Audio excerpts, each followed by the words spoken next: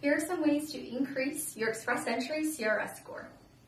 1. Retake the language proficiency test. One of the easiest ways to improve your score is to increase your IELTS score. You can register and retake the test if you think you'll get better results. The test alone can get you up to 160 points.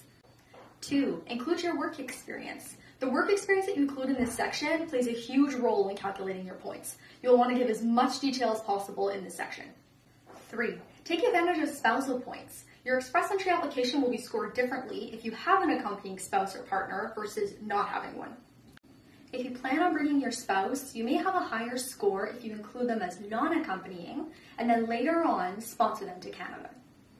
In case your spouse is a stronger applicant, you may want to make them the principal applicant. An immigration lawyer will be able to advise you on what's best in your unique situation.